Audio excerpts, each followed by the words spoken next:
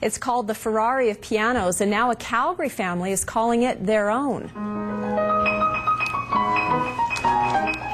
Fazioli pianos are hailed as among the most expensive pianos in the world. Artists like Herbie Hancock play exclusively on the pianos.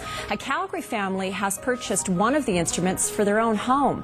Until now, Mount Royal College Conservatory boasted the only Fazioli in Calgary. It was donated nearly a decade ago. The pianos start at $75,000 but can cost much, much higher. Still ahead, we'll tell you who the province has appointed as Alberta's new chief medical officer. And a dubious distinction for Australia. The land of sun and surf may not be so healthy after all. David?